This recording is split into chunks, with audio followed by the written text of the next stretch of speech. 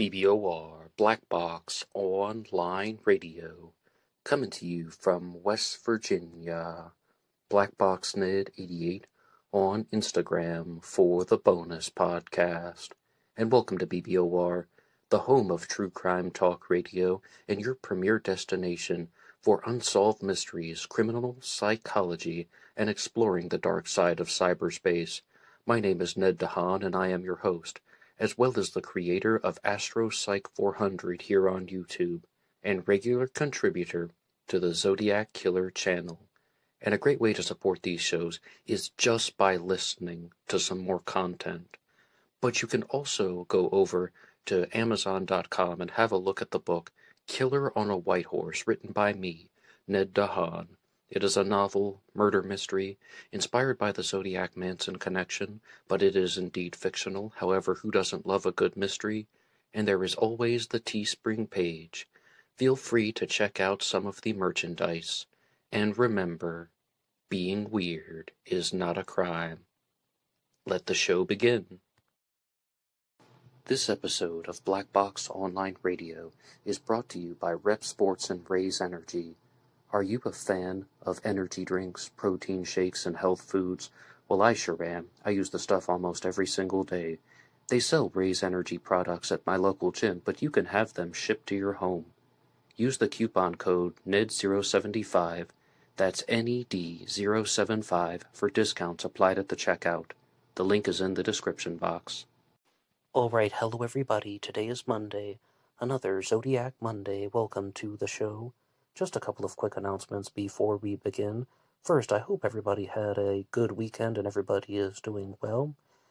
Last Friday, on the Anything Goes segment, I did an episode about the Route 8 killer, and a big thank you to everyone who checked out last week's episode, because in the true crime world, there are some very bizarre moments. Yes, the Zodiac Killer mystery is very bizarre and perplexing on its own, but with the Route 8 killer, it's the story of more or less a serial killer legend who is operating in Connecticut.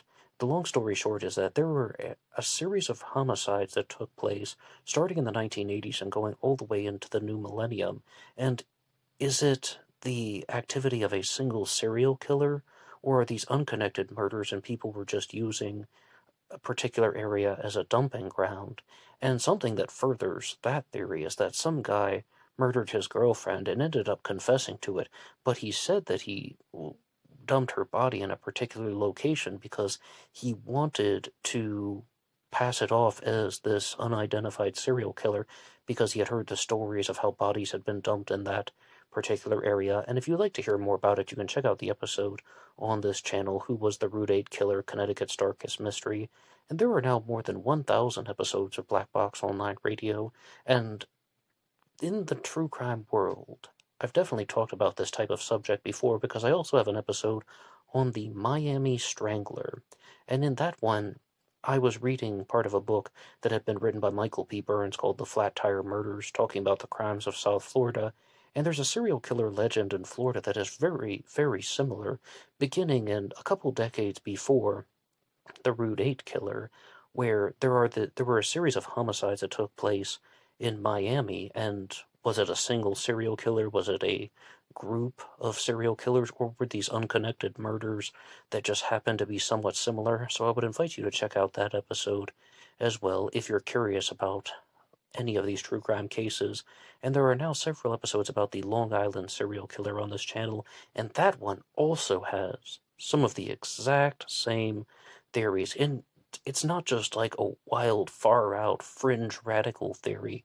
Some people genuinely believe that that's the answer to the Long Island serial killer mystery, that there are unconnected murders, and multiple people were just using a part of Gilgo Beach on Long Island as a dumping ground, and that could contain the answers to everything. So if you'd like to follow along with all of these true crime discussions, I invite you to hit that like button and subscribe to the channel. And a great way to support all of these efforts is to go over to BuyMeACoffee.com. There's a link to that in the description box. You can make a contribution to support the show. All contributions will be spent on things like equipment or buying true crime books so I can talk to you guys about these cases, anything Zodiac related, serial killer related, or just any aspect of the true crime world, any subject under the sun or in the darkness, and all contributors will get a shout out on Zodiac Monday.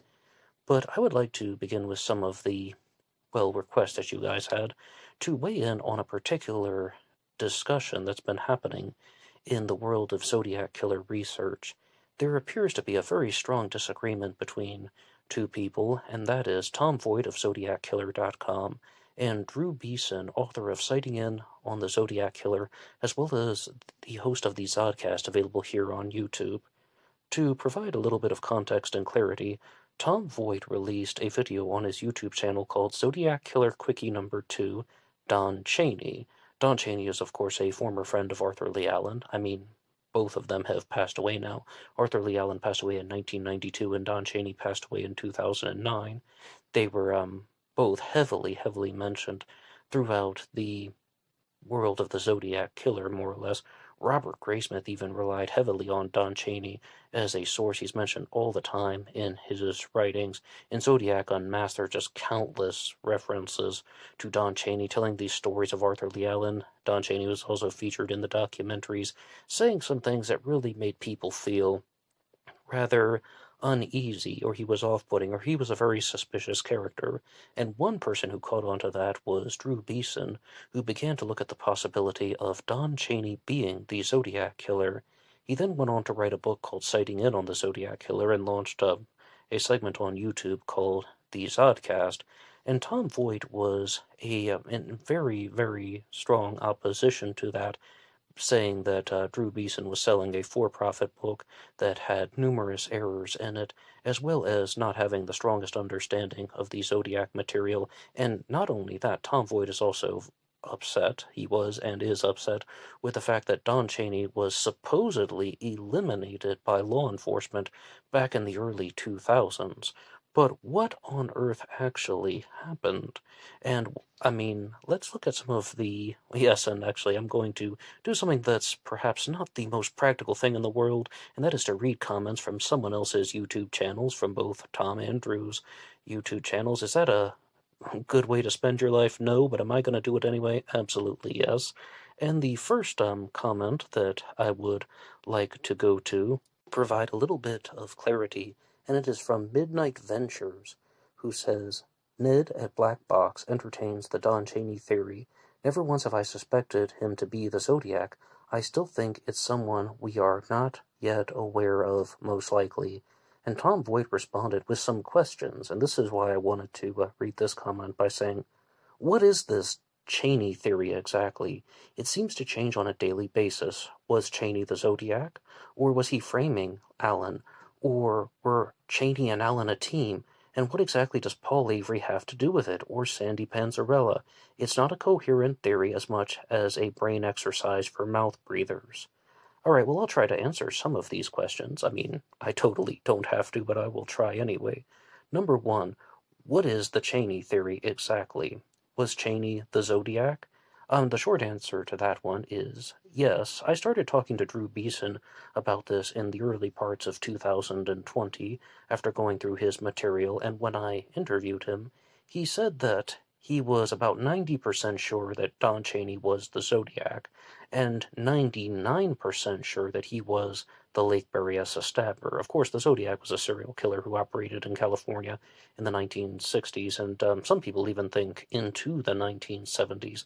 I personally don't agree with that, but committing 4 confirmed crimes, and the third one was the Lake Berryessa stabbing, the only time the Zodiac committed a murder by knife officially, but some other crimes may have taken place by knife, most notably the murder of Sherry Jo Bates in 1966.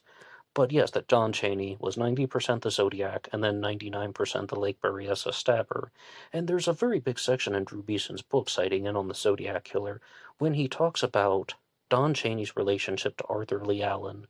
And when I first talked to Drew about this, I thought he was standing by something called the perfect patsy theory, that this guy, named Donald Lee Chaney, was very intelligent, but he was an underachiever. He was somebody who was well educated. He was a mechanical engineer, but he was also a very crude and rough-spoken guy, and he didn't have the best habits in the world, and not the best family life either. He seemed to have some type of falling out with his kids and wife at times, but also Don Chaney was someone who had an extremely intelligent mind, but didn't always benefit from it. And he figured out a way to become a serial killer and blame it on somebody else if he ever was suspected of it. In short, a way to commit some type of criminal masterpiece, but not get caught. And that was the Zodiac Killer mystery. Why? Because he knew Arthur Lee Allen, who was a sex offender, child molester, someone whom the general public and the police and everybody in the world would have despised because of his actions toward children. Don Chaney could have committed the murders, and Allen would come under suspicion but never get truly caught because, once again, the forensic evidence wouldn't support it. Now, is the question, was he framing Allen? I think that I answered that one there. He wants to make it look like Allen could have been a suspect, but never actually get caught. And Drew Beeson has talked about this rather extensively. Why didn't John Chaney want Allen to get convicted? Number one, then Allen would get credit for this criminal masterpiece that he has created, the Zodiac Killer crimes. And I'm not trying to make light of the murders at all, but that's the way that the killer would have thought about it, as well as the attention would be over.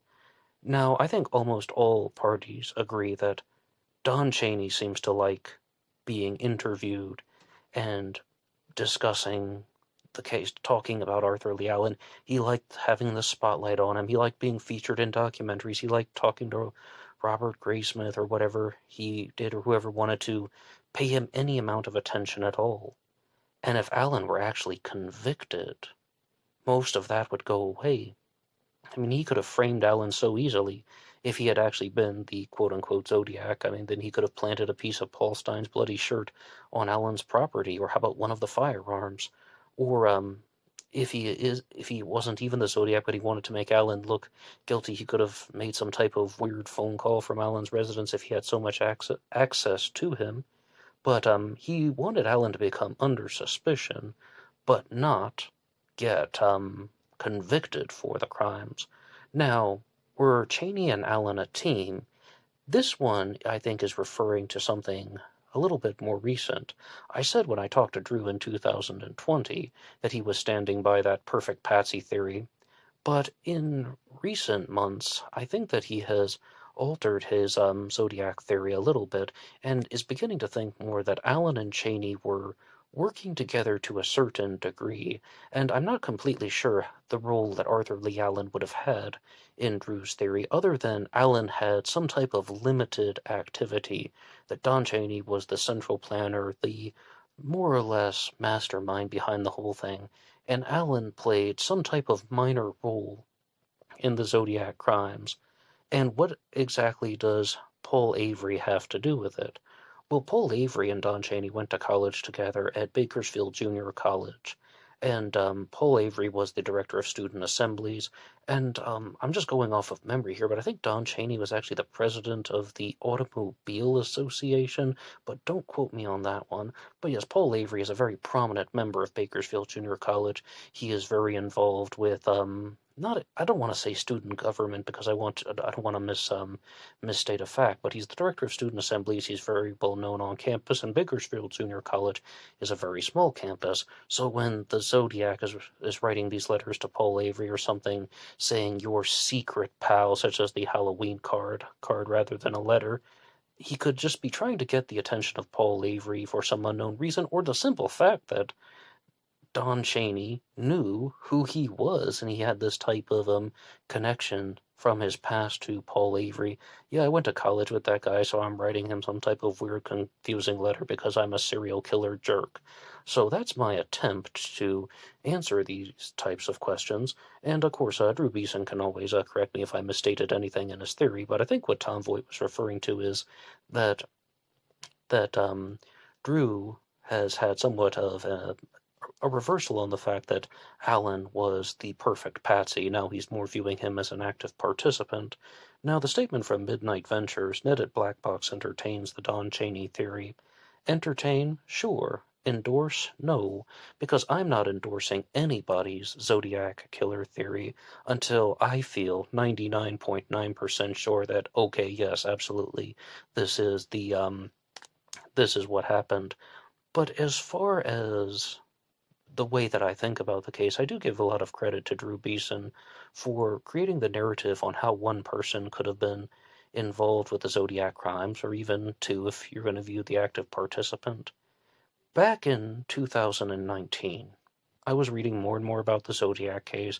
I had even been putting out Zodiac episodes on BlackBoxOnlineRadio for about 2 years, not as regularly as I do now, just every once in a while.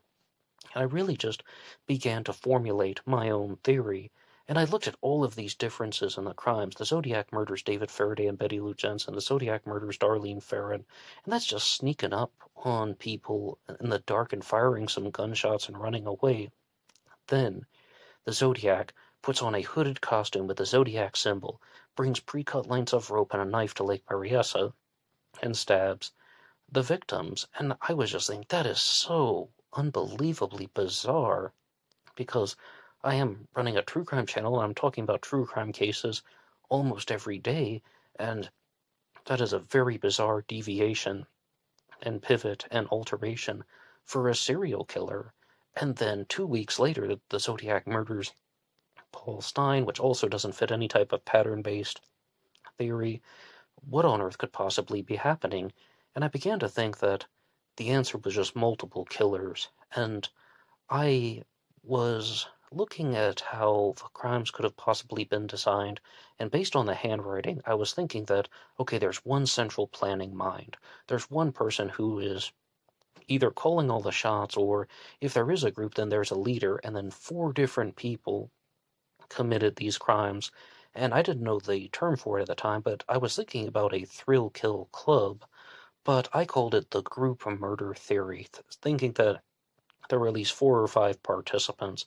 I mean, the central planning mind could have also been one of the murderers.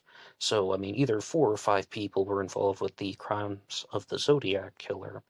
And I went back and forth between a lot of these different theories, but one thing that I never gave up was one person could have done this. I mean, it's possible to commit crimes in a different way.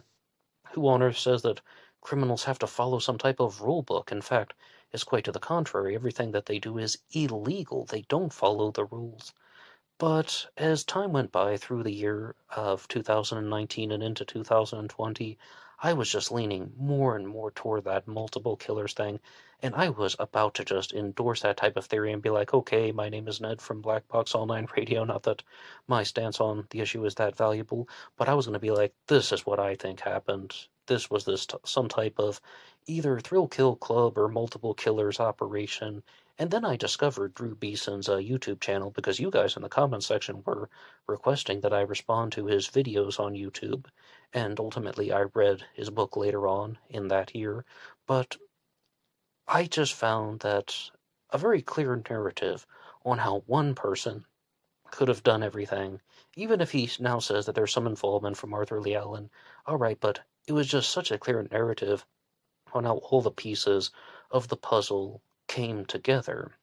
And again, that doesn't necessarily even have to be about Don Chaney, but just about how a single perpetrator could have been behind the Zodiac killer mystery. When the Zodiac says this, it could be tied to this type of meaning. When the Zodiac is spelling a word this way, it could have been tied to this aspect of a person's life. And it made it seem so much simpler. So I'm really glad that I didn't endorse that type of group murder theory that I had been thinking about, because I would have done it prematurely. And I think a lot of people, especially the people who post on discussion boards and in some of the Facebook groups, they think of a theory the way that I did. Okay, this is what makes sense to me. But then, instead of facing contradictory evidence, they just start getting tunnel vision or cherry picking to get a desired result, or just not willing to admit that their observations might be completely wrong, or there might be alternative possibilities, and then they think of these wild, wild things. They'd be like, okay, no, this was all orchestrated by the Japanese Yakuza tied to the Mafia because of this reason and that reason, and they'll just say anything you could possibly imagine until the cows come home. So that's why I haven't endorsed anyone's particular theory yet, because it's an unsolved case and we are still learning about the information. But some people have actually made the request that I would write a book, a Zodiac killer book, about that kind of research process and that journey that I was just telling you about the observations that I made in 2017, 18, 19, and 2020, and just tell the story in book format. And all this time, though, I've said I've never wanted to write a Zodiac book, but then this year I thought, you know what, why don't I try? And I wrote out 5 pages of an attempted Zodiac book, and then I decided, this really isn't turning out the way I imagined. It's not really me. I'll just talk to you guys about it. Maybe I'll do a longer episode sometime this summer about just that, the research process behind all of my Zodiac observations. But again, that wouldn't be a book just coming out in YouTube video format. And the next comment comes to us from Daniel Bauer, who says, yeah, Arthur, the Zodiac, was like, hey, buddy, Don, lick a few stamps, will ya? LOL. And Tom Voigt responded to that comment by saying, neither had DNA that matched the Zodiac evidence. And what I believe Tom Voigt is referring to is that Tom Voigt met with Don Chaney in the early 2000s. I believe it's actually in the year 2000. And he interviewed him and conducted a rather lengthy interview talking all about Arthur Lee Allen and his Zodiac experiences. And Tom and Don Chaney began exchanging numerous correspondences, or at the very least, Tom has said that Don Chaney sent him multiple pieces of writing, and Tom Voigt thought that Don Chaney's writing was so similar to that of the Zodiac killer that he even alerted the authorities, and Don Chaney's handwriting, fingerprints, and DNA were taken, but they all came back as negative. So that's why he believes that Don Chaney should not be a Zodiac killer suspect. And he also says that famously about Arthur Lee Allen, but that one I believe was determined in 2002. Neither had DNA that matched the Zodiac evidence. Daniel Bauer responds by saying, you really believe that? Well, maybe, but Arthur, I feel, was way more intelligent than the police knew and that we were aware of. I think he was aware that DNA was going to become a thing in the future. Now, I don't know too much about that, but I noticed that there's a comment here, a follow-up from Robin Irwin that says, I'm curious, do they have the killer's DNA? And then Tom Voigt responded to Robin Irwin saying, that is still a work in progress, as of my last DNA update of late last year. And this is one that I genuinely don't understand, because on this exact same comment thread, Tom Voigt is saying that neither had DNA that matched the Zodiac evidence, and then someone says, well, wait a second, do they have the DNA in the first place? Work in progress. And I genuinely don't know what to make of that based on how little information. I mean, do they have the killer's DNA or not? I mean, the only possible way I could reconcile all of that and say, okay, well, there's some type of partial match, but it's not 100% conclusive. And recently, I've become very good friends with a guy named Mike Rodelli, author of In the Shadow of Mount Diablo and The Hunt for Zodiac. I was talking about his book last week on the Zodiac Killer News Report, and I've been talking to Mike Rodelli a lot, and Mike Rodelli believes that neither Chaney nor Allen were the Zodiac, but rather a Norwegian-American named Kjell Cavalle was the killer. A very wealthy man who was working in the auto import business, in fact, the largest importer of Volkswagens on the West Coast, as well as heavily involved with British motor cars, but he did love the Italian ones as well. And Mike Rodelli may not have convinced me that Kjell Cavalle was the Zodiac, but what I think is perhaps more convincing from his research is that they do not have the Zodiac's DNA. Do I know that 100%? No, but do I believe that? Yes, because if they have extracted DNA from an envelope that the Zodiac used to mail letters. Then it came from the outside of the envelope. I mean, so says everything that has been shared, at least that I've encountered. And if that is the case, the possibility for contamination is overwhelming. I mean, how would you know that only the killer touched that part of the envelope, or touched the top of the stamp, or touched the outside of the stamp? I mean, we're talking about something going through the postal service. So that's where I stand on the DNA. Unless Tom Voigt knows something that I don't, and yes, he knows a lot more than I do about this, but unless there's some type of info that he's not ready to share yet. And I also noticed that there is another comment when someone points out that Tom Voigt says something in his video that he has multiple letters from Don Chaney. And this is from Captain J, who says, "You have more Don Chaney letters? Could you please post them?" And then Tom Voigt says, "Looking at other YouTube channels and subreddits, it's clear to me that most people aren't even up to speed with what is already out there." And I'd also be curious why Tom Voigt wouldn't want to share those. Maybe he simply doesn't want Drew Beeson to see them. But I would hope that if we're actually dealing with some type of investigation, or if Tom Voigt's theory is correct and Chaney is not the Zodiac, well, why not? Why not share them? I mean, that would actually support his stance on the subject. And I mean, Tom Voigt doesn't have to listen to me. He can do whatever he wants. But I don't see any reason not to share them, either on YouTube in a video or even on his website, ZodiacKiller.com. But thank you to everybody who weighed in on that. And one more time, that was available on Tom Voigt's channel. The episode was called Zodiac Killer Quickie Number 2, Don Chaney. Now, Drew Beeson responded to this because that video was mostly directed at him, and he's pointing at a very particular comment that was left on the episode that said that Don Chaney and Paul Avery attended college together was learned back in 2000 with Classmates.com offered 1 week free trial. If someone tries to pretend it's a recent discovery, you know they're either a fraud or a Moran, M-O-E-R-A-N. And yes, that was meant to be some type of intentional misspelling for comedic effect. I don't dispute any of that there. But that really goes against the Bakersfield connection that Drew Beeson discovered. Once again, talking about how Drew Beeson found out that Paul Avery and Don Chaney were classmates at Bakersfield Junior College. And as I understand it, Drew Beeson has actually copyrighted that discovery, but Tom Voigt even disputes that, saying that Drew was not the first person to discover that. Somebody did when they were using Classmates.com in a 1 week free trial. Now, in Drew's video, he says very clearly that that is impossible because Don Chaney was never mentioned in any yearbook.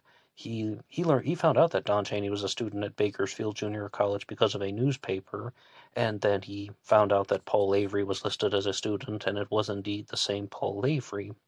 Again, Drew can correct me if I get any of this wrong, but I think the immediate response is that somebody who is not Tom Voigt found this info on the 1 week free trial using Classmates.com that Paul Avery and Don Chaney were classmates.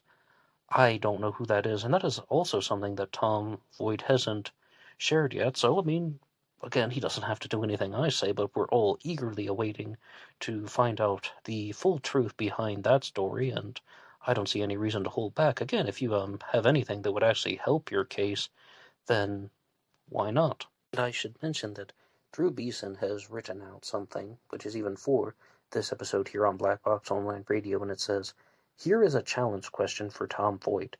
If Don Chaney's DNA should rule him out, supposedly, as well as fingerprints, and even his handwriting was not a match, and should be ruled out as a suspect, shouldn't Arthur Lee Allen be ruled out too, and removed from the front of his website?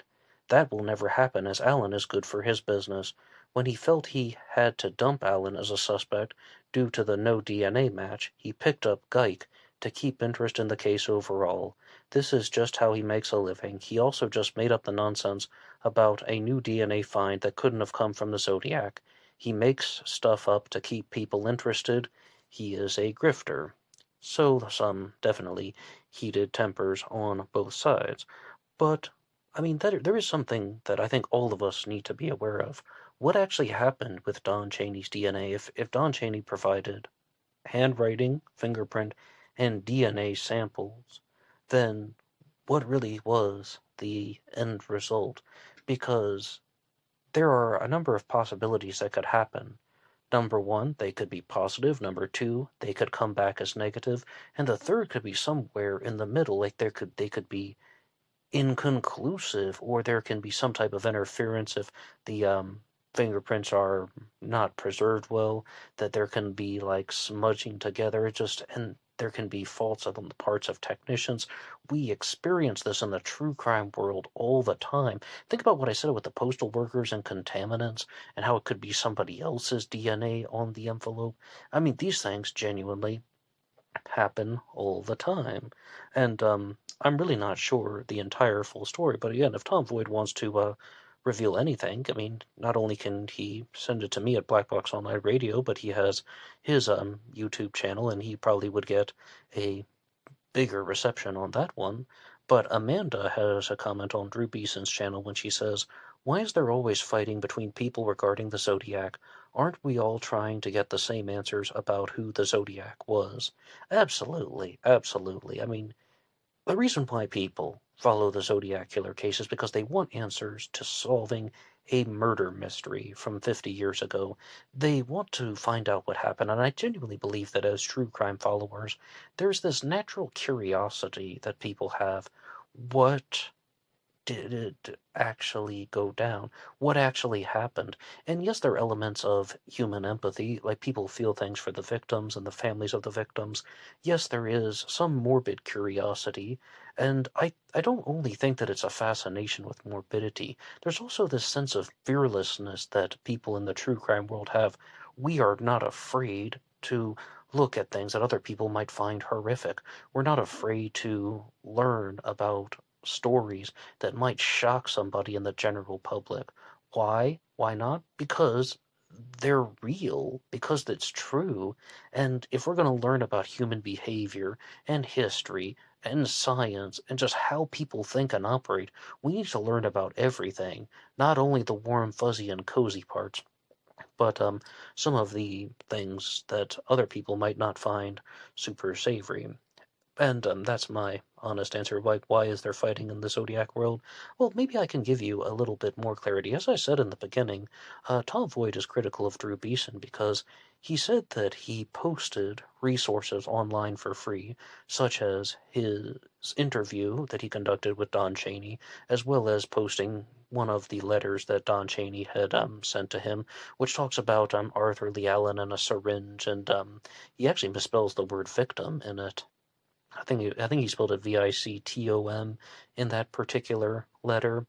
And then what Tom Voigt said was that he posted resources on the internet for free, and then Drew Beeson used them as part of his book citing in on the Zodiac Killer. Not used them directly, but he heavily referenced them. And again, those are just comments that Tom Voigt has left in other places on the internet. So he felt that there was something disingenuous about writing a for-profit book based on materials that have been shared online for free. Again, just trying to interpret his side of the story. But there was another comment that was left on Drew Beeson's YouTube channel, and it was actually from Steve Allen, who said that there are lots of classy Zodiac researchers out there, such as Michael Butterfield, Mike Morford, Drew Beeson, Michael Cole, and of course, Ned DeHaan. Hey, Steve, thank you so much. And there was a reply from Professor Thomas Henry Horan, who is the host of the Stones Unturned podcast, as well as the author of The Myth of the Zodiac Killer, and he says that Butterfingers is as bad as Voight, Morph's okay, Michael Cole is just as willfully stupid as Tom I don't care what any document says Voight. Now, to switch gears a little bit, and to say some praiseworthy things about Michael Cole. He is the author of the Zodiac Revisited Trilogy, Volumes 1, 2, and 3. I've interviewed Michael Cole a couple times. I did an off-air interview with him, and I did a response to that here on this channel. I have at least 3 episodes that are dedicated to Michael Cole's books, as well as reiterating some of the comments that we had there. I've also interviewed Michael Cole for the Zodiac Killer channel's Interview with the Experts series. Now, in his books, he doesn't identify a single Zodiac Killer suspect, but what he does is he thinks that the Zodiac is someone who was very methodical and calculating, and I don't mean that figuratively, I mean that literally, that the Zodiac Killer committed an enormous amount of crimes, and he did so by mapping out angles on just that, a map, and it's done in a very deliberate and calculated way. And I said I was going to be saying some praiseworthy things because I was about to close the door on Michael Cole. I mean, for a long time, I put him in the category of, okay, I appreciate what he does. I think that he has put in a lot of genuine heart and soul into his writings. He seems like an honest guy. I just disagree with his observations, and I notice countless times that people say this in the comments section on any YouTube channel or even on Facebook or some type of discussion group. They say that, oh, they appreciate his perspective on the subject, even though they disagree with the observations that he made.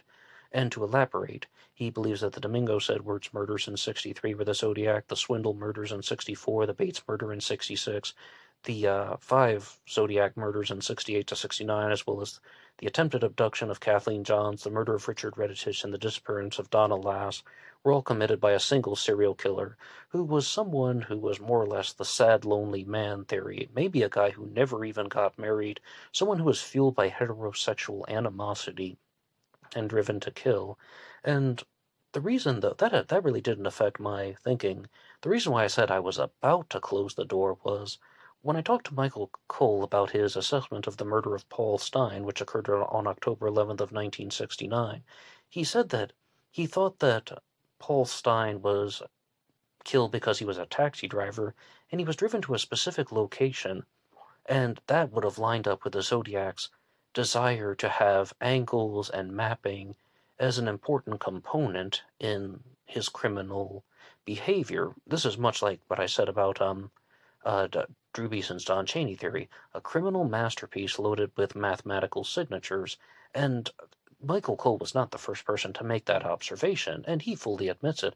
I mean, you can even perhaps find the clip on YouTube when Gareth Penn is talking about how that's exactly why he thought Michael Cole, sorry, not Michael Cole, the Zodiac Killer drove Paul Stine to the place where he was murdered because he was a taxi driver, and as a taxi driver he could be driven to a specific location so it would line up with angles on a map. Now, Gareth Penn was the author of Time 17 in 1987. Michael Cole's writings came out much later, and I was just thinking, all right, I see what happened. Michael Cole is an engineer by trade, and he looked at Gareth Penn's theory about angles and radians, and he expanded upon it. That's all it is. I was like, that's it, I'm done with this guy. I mean, it's just case closed. That's what happened, and I can't really say anything else other than that. But, when I was doing my episodes on the Z32 cipher, I noticed that Michael Cole was talking a lot about how the Zodiac could have possibly been ex-Navy or ex-Air Force, and possibly was very knowledgeable about celestial navigation. And when I was trying to learn about the Zodiac Killer Z32 cipher, which was mailed in 1970, I just wanted to look at a digital version of a compass, completely unrelated to the Zodiac Killer. And I just wanted to see if I could play around with a digital compass and look at some angles on the map and see how this would play out. And the sources that I found talking about compasses frequently used the word radians, the way the Zodiac Killer did. They also frequently talked about not only navigation, but also the book The American Practical Navigator. And I learned about that book from Michael Cole. And they talked about how that was a very inspirational thing on navigation that for the late 1800s and the early 1900s, and even all the way to the mid-1900s when the Zodiac is operating, and so many unrelated sources are putting Michael Cole's theory back into play about how the Zodiac could have been ex-Navy or ex-Air Force, the Zodiac could have had a high understanding of angles, the Zodiac could have had celestial navigation knowledge, the Zodiac could have read the book The American Practical Navigator, and, as I said, to say something praiseworthy, it turns out that his observations about the Zodiac killer case may have a lot more value than I gave them credit for. So excuse me for that long, twisted, rambling response about saying something praiseworthy. The other people that are mentioned here on this list are Michael Butterfingers. Never heard of him before, but I'm gonna take a wild guess and say that's Michael Butterfield, the webmaster of ZodiacKillerFacts.com. I've interviewed Michael on the Zodiac Killer Channel's Interview with the Experts series, and he was completely polite and fair with me. But, he did say some things about the Zodiac Killer case as well as certain other researchers, and I don't even know if I should tell you guys this, but I will anyway. Okay, so he gives me his side of the story, and whenever I talk to somebody else about, oh yeah, well, when I interviewed Michael Butterfield, this is what he said, the response I get is, what? No, that's impossible for this particular reason, and people are just very surprised that I'm relaying the comments that I heard from him in that particular way, so I just simply don't know what to think. I got a he said situation going on, and but I've only talked to Michael Butterfield one time. As I said, I didn't have a bad experience with him. He came on the show and he wanted to talk about his Zodiac killer observations, so I'm kind of undecided. As far as Mike Morford goes, no, I've interacted with Morph a lot, especially corresponding. We definitely disagree about certain things regarding the Zodiac killer, but Michael Morford has made a lot of very good observations about the disappearance of Donna Lass, and he's also interviewed Donna Lass's former roommate, Joanne Getchie. Donna Lass was, according to Michael Cole, the final victim of the Zodiac killer. I personally don't believe she was murdered by the Zodiac, and again, I would just direct you to go over to Michael Morford's podcast, Zodiac Speaking, which he co-hosts with Richard Grinnell, and there is an interview with Joanne Getchie, the former roommate of Donna Lass, who shares a lot of info going into her life story, and Donna's life story, that is, as well as talking about the possibilities that Donna knew her attacker, knew her abductor, and the abductor knew her as well. And you can always find Mike Morford's stuff online, such as ZodiacKiller.net, his website, and he is the author as well of the Criminology Podcast Presents the Zodiac Killer. I believe it's The Case of the Zodiac Killer. You can get that on Kindle, or you can perhaps find the episodes, but that one is co-authored and co-hosted with Michael Ferguson. A lot of people who research the Zodiac Killer case are named Michael for some reason. And LaunchPad 1 listeners will get a break, but YouTube listeners can keep on listening normally. And before moving on, I would just like to say one final thing about this dispute involving Tom Voigt and Drew Beeson, and that is that I want to take a very clear stance that there appear to be two major pieces of info that are missing from Tom Voigt's criticisms. The first one is some type of documentation or certifiable proof that Don Chaney's DNA was tested and came back negative, or even that they have the Zodiac Killer's DNA at all, because as somebody in the general public, I feel like I'm absolutely in the dark. Because obviously they're saying that they've eliminated suspects such as Arthur Lee Allen and Shel Cavalli because of DNA, but then when you hear the counter-arguments and people who are challenging that narrative, they're saying something to the exact opposite side, that there's no possible way they could have obtained the Zodiac Killer's DNA, and that they are either mistaken or some people intentionally misrepresented their findings because they wanted to save face. And some guy who's just like me, who's just hearing things on two sides of the issue, is just thinking, well, what do I do? Who do I believe in this particular one? So that one, I think, is lost in ambiguity. And as I said before, that if Tom Voigt has numerous samples of Don Chaney's handwriting, I mean, why not reveal them, and then people can make their own determinations if they think Don Chaney's handwriting matches the Zodiac Killers or not. But I'm I'm really even not so too sure about what law enforcement said about Don Chaney's handwriting, but I think that's where I have to leave it at for now. And at this time, I would like to get to your shout-outs for the supporters on BuyMeACoffee.com. As I said, anyone who makes a contribution to the show will get a shout-out. The first one is to Sobek Lord, who says, "Enjoy the coffee, Ned." Sobek, LOTFC. And, I'm not sure what that means. Does that mean love of the freaking content, maybe? But hey, thank you, Sobek Lord. And the next one comes to us from Jamie Hill, who says, "Dude, you rock. Where's Steve?" And I wasn't quite sure if you're referring to one of the regular listeners to the program, Steve Allen, or to Stephen Avery, because I had started a multi-part series on the case of Stephen Avery, who is the subject of the Netflix docuseries Making a Murderer, which is about Stephen Avery, his nephew Brendan Dassey, and the 2005 murder of Teresa Halbach. I hope to continue some of that this summer, and definitely just see where the story takes us, because recently Stephen Avery was transferred to a minimum security prison, and a statement was released by his attorney, Kathleen Zellner, saying that, okay, that's the first step. Now the next step is trying to get him out, because they believe that Stephen Avery was wrongfully convicted for the 2005 murder of Teresa Halbach. But the difference between a story like Making a Murderer and the Zodiac Killer is we might actually see some results in the very near future. On the one hand, there are some people who think that the Zodiac Killer mystery is going to be solved relatively soon. I'm not 100% certain that that's going to happen. And then there are other people out there, even Drew Beeson, who I've been discussing, said that the case will most likely never be solved to everybody's satisfaction.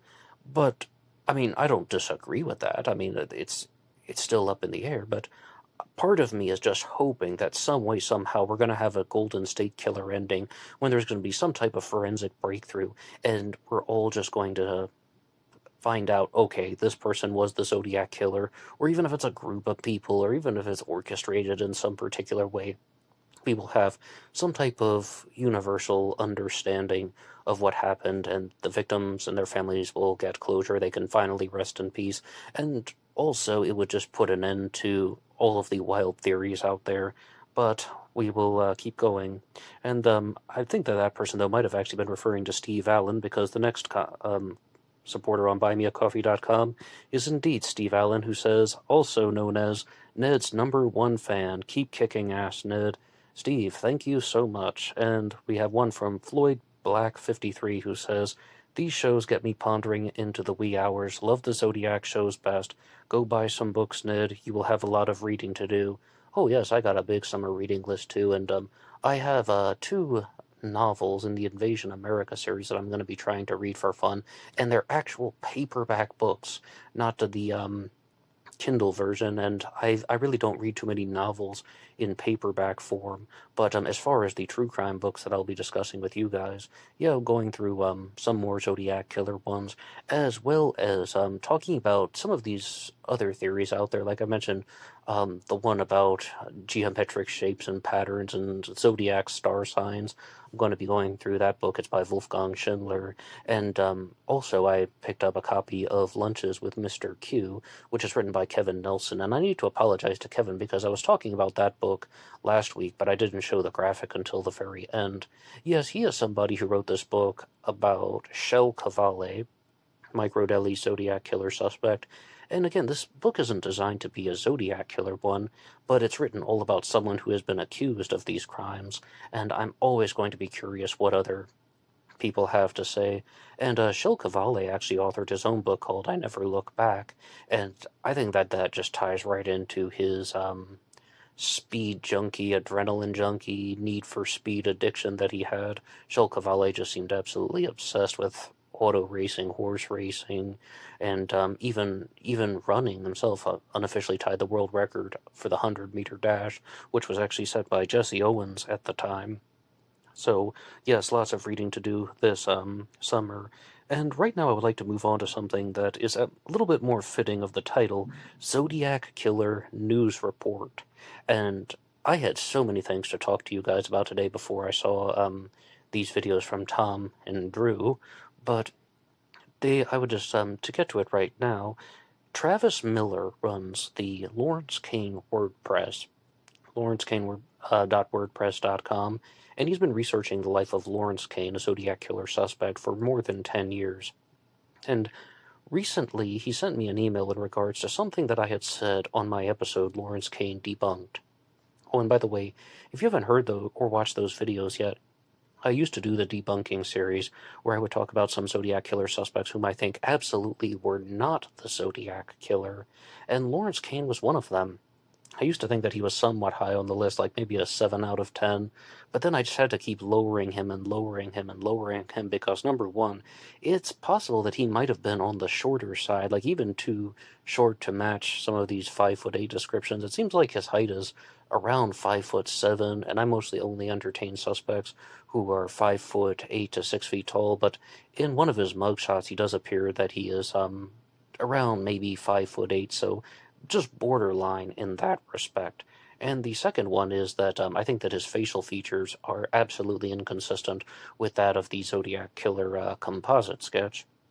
But there was the thing that I said in the debunking series was that Lawrence Kane at one time worked for a mobster named Alan Dorfman in organized crime. And I said that I thought that this was absolutely contrary to anything Zodiac related, working for a mobster, anything involving organized crime syndicates, and that includes Arthur Lee Allen because he, I guess, tried to at one point, but any of these suspects, even Troy Houghton would be another one who did some other things with a very organized group. I just didn't think that there's an ounce of evidence in any of the Zodiac material to suggest that. So I received this message from Travis Miller, firstly in the comment section on the Zodiac Killer debunking series, but then he sent me an email, and anybody can write the show at BlackBoxOnlineRadio@AOL.com, saying, regarding Alan Dorfman, I suspect that Lawrence Kane was actually working for a Las Vegas, Lake Tahoe-based real estate developer named Al Dorfman, and you might be thinking, well, I mean, there's a high chance that that could be the same, right? Well, someone who thought that was Harvey Hines, the person who wrote a very detailed report on Lawrence Kane, someone who thought that Lawrence Kane was the Zodiac Killer. I'm sure you've seen the video of him on YouTube where he reveals his solution to the Z13 cipher, which is Name Kane 1924. And Travis continues by saying, I suggest that Harvey Hines, when assembling his report in the 1990s, conflated Alan Dorfman with the real estate developer Albert Dorfman, who went by the name Al, due to their overlapping whereabouts together with the rarity of the name. And that means that this entire thing about Lawrence Kane having an organized crime connection could simply have just been a giant mistake. To continue, Albert Dorfman, also known as Al, was stated in the Harvey Hines report as working at the Sahara Tahoe, and Lawrence Kane worked at the Sahara Tahoe as a sales representative and public relations officer for a land development company named Wellington Orient Incorporated. Wellington Orient, in turn, had a subsidiary called Miami Beach Vacations. One of the partners in the Miami Beach firm was the aforementioned Albert Dorfman. According to Albert Dorfman's obituary, he first came to Las Vegas in 1954 from Billings, Montana, as a minority partner with Milton Prell and Al Winters in the Club Bingo, which later became the Sahara Tahoe Hotel, after it was purchased by Del Webb. He moved permanently to Las Vegas in 1968. He was in the public relations and real estate sector, a partner in Miami Beach Vacations with offices in the Sahara Thunderbird, the Sahara, the Thunderbird, the Mint, and the Dunes, as well as offices in Reno and Lake Tahoe. Dorfman's obituary also notes that he was an associate of William Bennett, who managed the Sahara Tahoe, and actor Buddy Hackett, who was vice president of the Sahara Nevada Corporation. And Travis Miller and I exchanged several different messages, but I wanted to get a very clear point and understanding of this. Is he saying that this whole thing about Lawrence Kane working for the mobster Alan Dorfman is just a giant mistake on the part of Harvey Hines, and the whole time he was actually working for perhaps a more honest real estate developer named Albert Dorfman, not Alan Dorfman. And Travis Miller responded by saying, yes, you understood correctly. However, he wouldn't call Albert Dorfman a honest businessman. And I was like, okay, I don't know too much about that guy. I'll take your word for it. I would expect that there must be some type of shady dealings going on. But does this change my stance on Lawrence Kane as a Zodiac Killer suspect? Does that mean that he does not belong in the Zodiac Killer debunking series? No, absolutely not. I mean, I can accept that that is an incorrect piece of information that was widely distributed throughout the internet, but the reason why it doesn't change my stance on him is because, if anything, that speaks to the credibility of Harvey Hines, who assembled this report in the first place, which just shows that perhaps he didn't have the most thorough understanding of the people in the life of Lawrence Kane. And furthermore, it also just goes to show that Harvey Hines gets accused of this stuff all the time. Ever since I did those first episodes on Lawrence Kane, I began to just hear this from other people, that they're telling these stories about how Harvey Hines was just either not well-liked, people didn't trust him, and I have no idea what his true intention and motivation was going on there. I do admit that it really is quite shocking that Lawrence Kane even has a connection at all to the Sahara Tahoe Hotel and Casino, because you guys will remember that that is the place where Donna Lass was working, a possible Zodiac Killer victim, and she disappeared from the Sahara Tahoe possibly 1:46 in the morning. I'm not really sure, on September 6th of 1970. What happened to her is a mystery. Was she abducted by the Zodiac Killer, or was she simply just abducted and murdered by someone who was in her personal life? And I tend to think it's the latter, because I'm really just not convinced that there's an ounce of a Zodiac connection. I'm just not seeing it. And also, I do not believe that the 1970 abduction of Kathleen Johns was the Zodiac Killer either, because those crimes are so different than that of the Zodiac in 1968 and 69. And I know that this person is writing letters saying that he's going to disguise his crimes to make them look like ordinary robberies, or just the activities of criminal thugs. Paraphrasing, those aren't quotations. But I just don't see how that shows anything like abducting someone off of Highway Route 132 in California. That was in March 22nd of 1970, the abduction of Kathleen Johns, driving around with her, setting her car on fire, and then the abduction of Donna Lass in 1970. The Zodiac was so weak, just someone who would only go after the victims when they were either defenseless or completely incapacitated or just restrained and bound, like at Lake Berryessa. And I do not think that that point needs enough reiteration. We just need to hear that over and over again. The Lake Herman Road murders occurred on December 20th of 1968 with the murders of David Faraday and Betty Lou Jensen.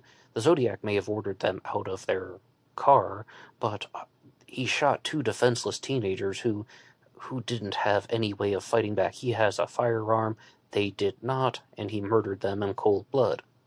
The Blue Rock Springs shooting on July 4th of 1969, same story. Shooting two unarmed people sitting in a car and running away.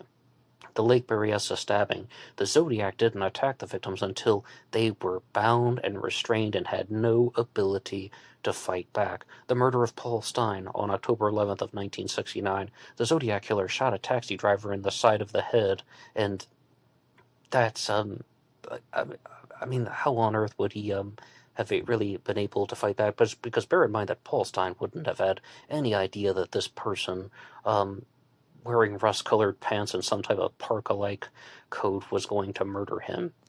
So I think the point that I'm trying to get at is those crimes, such as the attempted abduction of Kathleen Johns and the abduction of Donna Lass, are way too personal, physical, and intimate for the Zodiac Killer. That's why I don't believe the Zodiac had anything to do with them.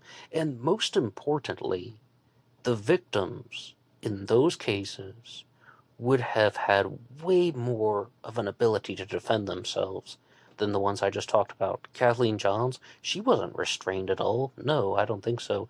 Donna Lass was allegedly abducted from her place of employment, although it could be she was abducted after walking home to her place of residence, the Monteverdi apartment complex on Pioneer Trail Road. But if you go to my playlist on the disappearance of Donna Lass, I used to do a regular series about her.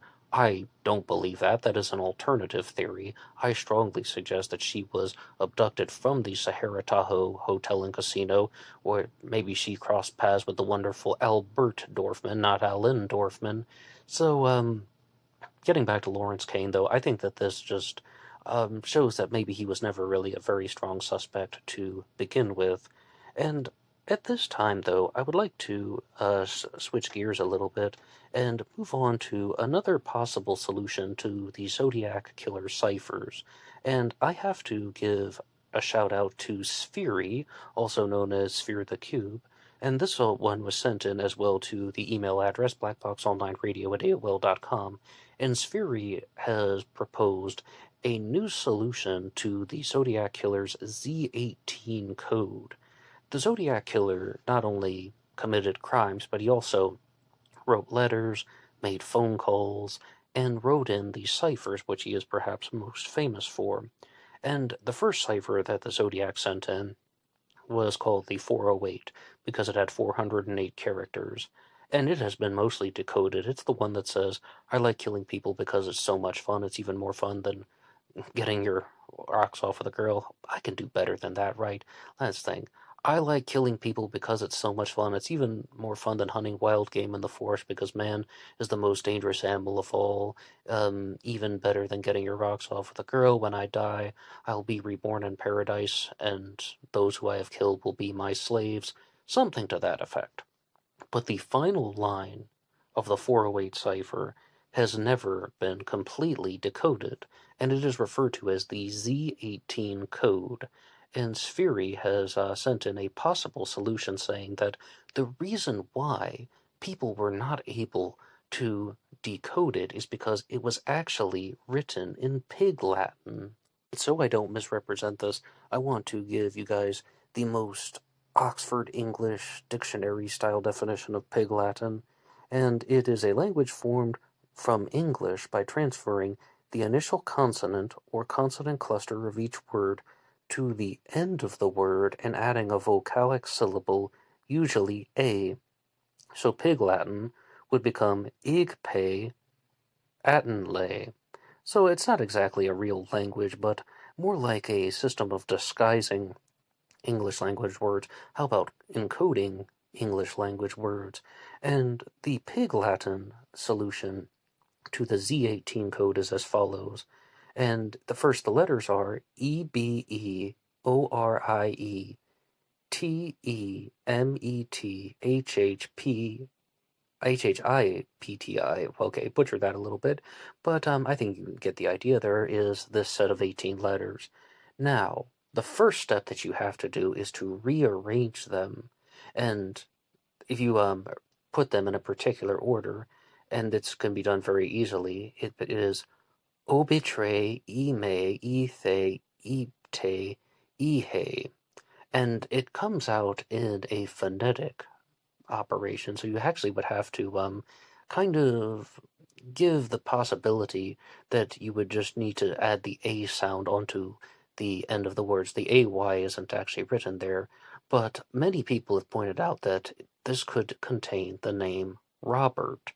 There's the obitre would be Robert, and the translation of obitre ime ethe ipte ihe would be the tip.